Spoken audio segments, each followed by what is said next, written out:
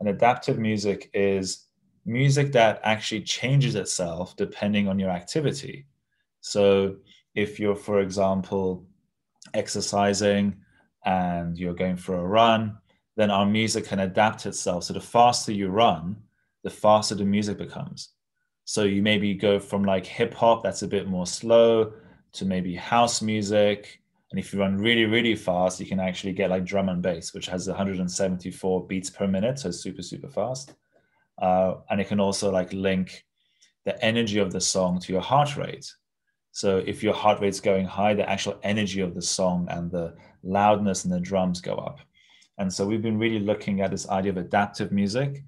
So fitness is just one application, but we also work in gaming, we work in virtual reality, we work in brand and advertising as well. We focus right now on radio adverts, right? So very old, traditional kind of medium of advertising. And I don't know if you've ever used a streaming service where you're like, let's say you're listening to some music and you're with your friends and you're having a barbecue, let's say, and then this advert comes in. And the advert's really annoying, so you turn it down, and then you have to wait for the advert to finish and you turn it up again. And let's say you're listening to like reggae and it's like really kind of like nice and chilled. And then this advert comes in and someone's trying to sell you a phone. And you're like, oh my God. And all your friends go, dude, why don't you just pay for your streaming service so you don't get adverts, right? What we can actually do is a really clever piece of technology that when the advert's going to play, we first understand what music you're already listening to.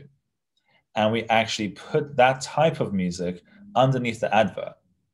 So it becomes a musical advert. So let's say you're listening to reggae, you'll get a reggae version of the advert. Or if you're listening to like dance music, you actually get like a dance high energy version of the advert. And it actually seamlessly goes from the music to the advert to the next song again in a way that really kind of sounds kind of quite nice.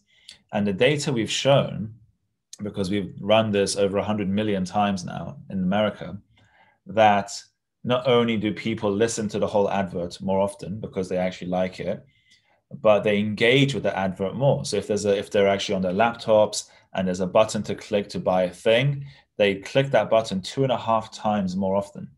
So it's a massive increase, and that's just because of the difference between what we call a symphonic advert, so one that is musically sympathetic to what you're listening to, and one that's static.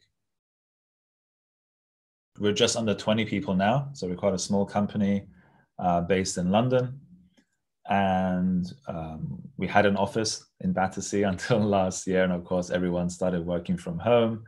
And our plans last year, so if we spoke last year, I would have told you we're going to open up an office in New York because we have, a lot of our customers are in the US, whether they're media agencies or streaming or even some of the bigger labels that have their headquarters there. We were also looking to maybe expand into Asia as well. But I think I've probably changed my mind now. I feel like this last year with remote working and people being very used to interacting very like closely with partners across the world, I don't really know if we need to physically internationally expand for a while until we get maybe to another level of the company and we're looking at customer support and being on the right time zones and maybe understanding the culture more carefully so that we can kind of really better integrate into those economies.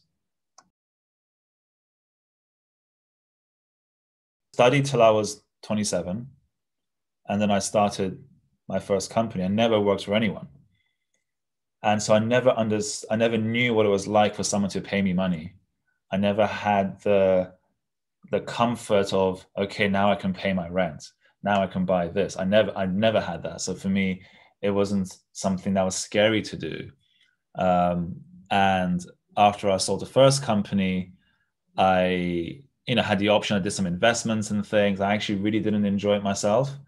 I thought it'd be more fun, but I felt like I'm investing in another company to go and have all the fun. And I'm sitting here at home like, okay, now you have some of this, now you have some of this.